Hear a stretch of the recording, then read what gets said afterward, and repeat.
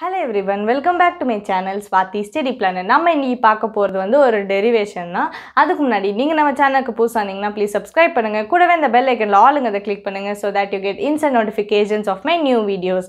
And மறக்காம இந்த வீடியோக்கு thumbs up கொடுத்துட்டு உங்க friends-ஓட ஷேர் பண்ணுங்க.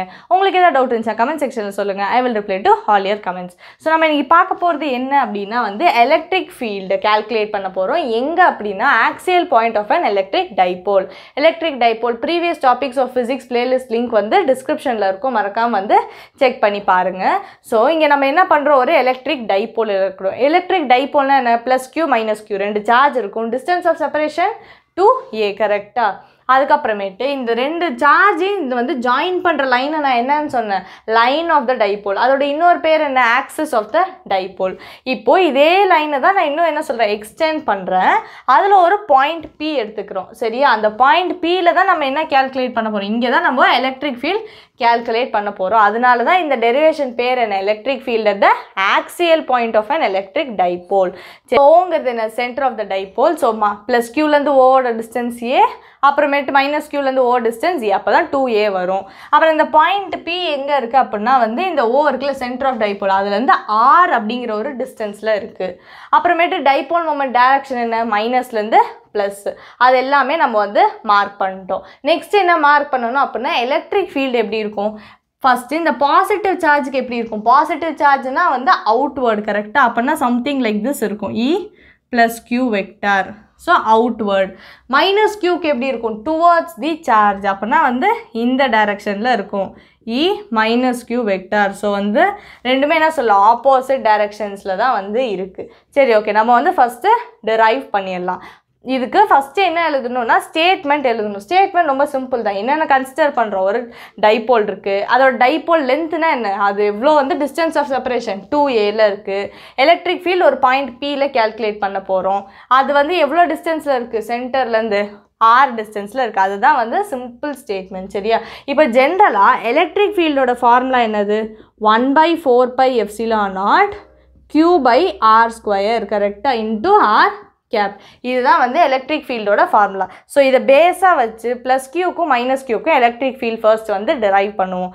அப்ப +q க்குனா என்ன வரும் சேம் அதேதான் 1/4πε0 இங்க என்ன ஒரு +q by அப்போ அங்க byல நான் என்ன எழுதணும் அது என்ன டிஸ்டன்ஸ் கரெக்ட்டா இங்க என்ன டிஸ்டன்ஸ்ல இருக்கு இந்த +q க்கும் இந்த p க்கும் நடுவுல தான் நான் டிஸ்டன்ஸ் கண்டுபிடிக்கணும் ஏன் அப்படினா இந்த p ல தான் நம்ம எலக்ட்ரிக் ஃபீல்டே கண்டுபிடிக்க போறோம் அப்ப இது ரெண்டுக்கு நடுவுல இருக்க டிஸ்டன்ஸ் தானே எனக்கு வேணும் இந்த டோட்டல் டிஸ்டன்ஸ் r இந்த டிஸ்டன்ஸ் ஏனா அப்ப இது என்னது r - a இது r இது a அப்பனா இது என்னது r - a ஓகேவா அப்போ இங்க என்ன எழுதணும் r - a ஹோல் ஸ்கொயர் இங்க என்ன வரும் நான் வந்து ஜெனரலா p cap அப்படினு வந்து எழுதிக்கிறேன் ஏனா வந்து டோட்டலா வந்து டைபோல் மொமெண்ட் இருக்கும் அதனால வந்து அதனா p cap அப்படினு வந்து எழுதிறேன் நெக்ஸ்ட் என்ன கால்குலேட் பண்ண போறோம் நெகட்டிவ் சார்ஜ்க்கு அப்ப அதுக்கும் சேம் 1/4πε0 இங்க என்ன வரும் -q கரெக்ட்டா இப்போ இந்த -q க்கும் p க்கும் நடுவுல டிஸ்டன்ஸ் வேணும் இந்த டிஸ்டன்ஸ் r இந்த டிஸ்டன்ஸ் அப்ப அந்த டோட்டல் டிஸ்டன்ஸ் என்ன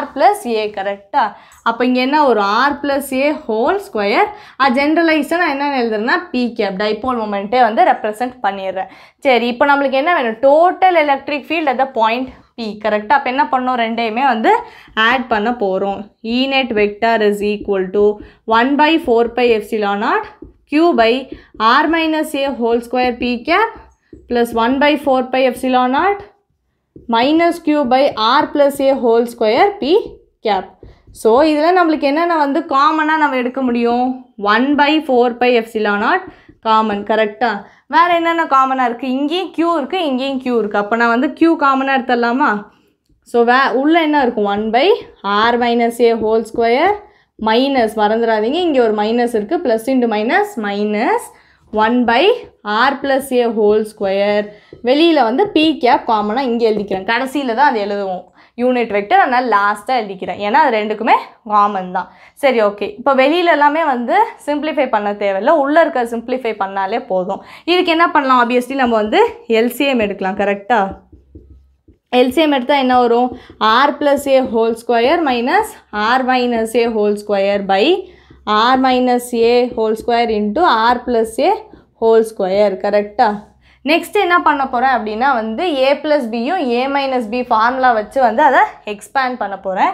என்னென்ன ஃபார்முலாஸ் யூஸ் பண்ணிடுறேன்னு ஃபர்ஸ்ட்டே சொல்லிடுறேன். So that it becomes very clear for you. a² + b² + 2ab இது என்னது a + b whole square. a - b whole ஸ்கொயர்னா என்னது a² + b² - 2ab. நெக்ஸ்ட் என்ன ஒரு ஃபார்முலானா a + b × a - b that is a² - b². இது உங்களுக்கு already தெரிஞ்சிருக்கும். Once ஒரு recap மாதிரி சொல்கிறேன். ஸோ இந்த ஃபார்முலாஸ் வச்சு நம்ம இதை என்ன பண்ண போகிறோம், இன்னும் எக்ஸ்பேண்ட் பண்ண போகிறோம். நம்மளுக்கு அங்கே என்ன வரும், q/4πε0 அது சேம் அப்படியே தான் இருக்கும். உள்ள நான் என்ன ஃபார்முலா யூஸ் பண்ணலாம், இது ஃபஸ்ட்டு a + b அப்படி இருக்கா, அப்படின்னா என்ன வரும் r² + a² + 2ar மைனஸ் இங்கே என்ன இருக்குது a - b r² + a² - 2ar கரெக்டாக டிவைடட் பை கீழே நான் இதை எப்படி மாற்றி எழுதுகிறேன் அப்படின்னா வந்து r - a × r + a the whole square. ஏன்னா இதுக்கும் ஸ்கொயர் இருக்குது இதுக்கும் ஸ்கொயர் இருக்குது. நான் என்ன பண்ணுறேன், மல்டிப்ளிகேஷனில் இருக்கனால ஹோல் ஸ்கொயர் அப்படின்னு வந்து மாற்றிக்கிறோம். ஓகேவா, இன்ட்டு p கேப். இப்போ என்ன பண்ண போகிறோம் அப்படின்னா வந்து அங்கே மைனஸ்லாம் உள்ள மல்டிப்ளை பண்ணிக்கலாம். r² + a² + 2ar - r² - a²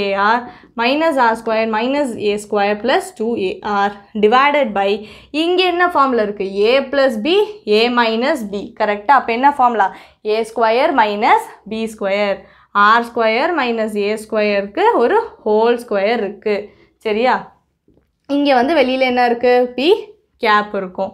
okay, இப்போ இங்கே மேலே என்னென்ன டேர்ம்ஸ்லாம் கேன்சல் ஆயிடும், இது எல்லாமே கேன்சல். ரிமைனிங் என்ன இருக்குது அப்படின்னா வந்து 4ar divided by r² - a² the whole square into p gap.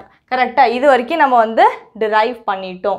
Next என்னக்கு வந்து நம்ம அசியூம் பண்ணுறோம் அப்படின்னா r is very very greater when compared to a. அப்படின்னா அந்த பாயிண்ட் p வந்து சென்டர்லேருந்து இருக்க டிஸ்டன்ஸ் தானே r, அது எவ்வளோ தூரமாக இருக்கா, ரொம்ப தூரமாக இருக்குது. அப்போது a வந்து ரொம்ப சின்ன வேல்யூவாக இருக்குது. அப்போ அதை என்ன பண்ணிடுறோம், நெக்லெக்ட் பண்ணிடுறோம். இங்கே நம்மளால் நெக்லெக்ட் பண்ண முடியாது, இந்த ஸ்கொயர் இருக்குல்ல அங்கே மட்டும்தான் நெக்லெக்ட் பண்ணுறோம். ஏன்னா a ஃபார் எக்ஸாம்பிள் 0.5 இருக்குன்னா அது வந்து நம்மளால் எடுத்துக்க முடியும் இங்கே. ஆனால் வந்து a² என்ன 0.025, அது ரொம்ப சின்ன வேல்யூ, அதனால் வந்து அதை நெக்லெக்ட் பண்ணிடுறோம். சரியா,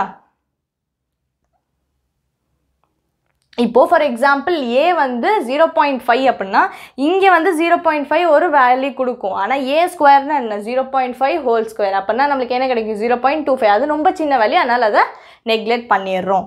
அப்போது இதை நான் எப்படி மாற்றி எழுத போகிறேன் அப்படின்னா q/4πε0 4ar இங்கே என்ன வரும், இந்த a² டேர்ம் நெக்லெக்டட், ரிமைனிங் என்ன இருக்கும் r² the whole square into p gap. கரெக்டாக, அப்போது q/4πε0 என்ன வரும், இங்கே என்ன வரும் r² இன்ட்டு ஸ்கொயர் r⁴, அப்புறம் மேலே ஒரு r இருக்குது. கரெக்டாக, அப்போ வந்து என்ன வரும் 4a/r³ இன்ட்டு p கேப். கரெக்டாக, ஏன்னா வந்து பாருங்கள் இங்கே பவர் 4 ஆயிரும், இங்கே ஒரு r இருக்குது, r-ம் r⁴ கேன்சல் ஆகி கீழே r³ அப்படின்னு வந்து வந்துடும். ஃபைனலாக என்ன பண்ணலாம், இது எல்லாமே சேர்த்து எழுதுனா 4aq/4πε0 r³ p கேப். கரெக்டாக, இப்போ தான் நம்ம என்ன யூஸ் பண்ண போகிறோம் அப்படின்னா வந்து டைபோல் மொமெண்ட்டை உள்ளே வந்து கொண்டு வர போகிறோம். நம்மளுக்கு ஆல்ரெடி டைபோல் மொமெண்ட்னா என்னன்னு தெரியும், p = 2a × q. கரெக்டாக, ஸோ இதை வந்து நான் இங்கே கொண்டு வர போகிறேன். இங்கே எவ்வளோன்னு இருக்குது 4aq. அப்போது அதை எப்படி மாற்றி எழுத போகிறேன் அப்படின்னா, ஸோ இங்கே நான் எப்படி வந்து மாற்ற போகிறேன் அப்படின்னா வந்து இதை 2 times of 2aq/4πε0 r³ p gap அப்படின்னு எழுத போகிறேன். ஏன்னா வந்து பாருங்கள் 4 இருக்குது, அந்த 4 நான் எப்படி எழுதுறேன் 2 × 2 அவ்வளோதான். இப்போ இந்த 2aq என்னது p. கரெக்டாக, அப்போனா இங்கே என்ன எழுதலாம்னா 2p/4πε0 r³ p கேப். இது என்னது E net. ஓகேவா, ஏன்னா எலக்ட்ரிக் ஃபீல்டு தானே கேல்குலேட் பண்ணோம். So E net is equal to 2p/4πε0 r³ into p gap. இதுதான் வந்து electric field at the axial point of an electric dipole. ஓகேவா, இப்போது இதுக்கு கிராஃப் வரைஞ்சோன்னா என்ன வரும், இங்கே நான் வந்து எலக்ட்ரிக் ஃபீல்டு எடுத்துக்கிறேன், இங்கே வந்து r எடுத்துக்கிறேன். எலக்ட்ரிக் ஃபீல்டுக்கும் ஆருக்கும் எப்படி ப்ரொபோர்ஷன் இருக்குது, electric field is directly proportional to 1/r³, இல்லை inversely proportional to r³. ஓகேவா, இன்வர்ஸ் ப்ரொபோர்ஷன் இருக்குது, அதுவும் எதில் கியூபில். அப்போனா எப்படி இருக்கும்? இந்த மாதிரி இருக்கும் கிராஃப். ஓகேவா? ஸோ நம்ம என்ன பார்த்துருக்கோம் இன்றைக்கி? டெரிவேஷன் பார்த்துட்டோம், ஃபைனல் ஃபார்முலா அண்ட் கிராஃப். எதுக்கு அப்படின்னா electric field at the axial point of an electric dipole. Next வரக்கூடிய வீடியோஸில் வந்து ஃபர்தர் டாபிக்ஸ் ஆஃப் எலக்ட்ரோஸ்டாட்டிக்ஸ் வந்து கவர் பண்ணுவோம். மறக்காமல் வந்து சேனலுக்கு சப்ஸ்கிரைப் பண்ணிடுங்க. அண்ட் கூடவே அந்த பெல்லை ஆளுங்கிறத கிளிக் பண்ணிட்டு இந்த வீடியோ உங்கள் ஃப்ரெண்ட்ஸ் அண்ட் ஃபேமிலியோட ஷேர் பண்ணுங்கள். நான் வந்து உங்களை அடுத்து வரக்கூடிய வீடியோஸில் பார்க்குறேன். Still then stay tune. By.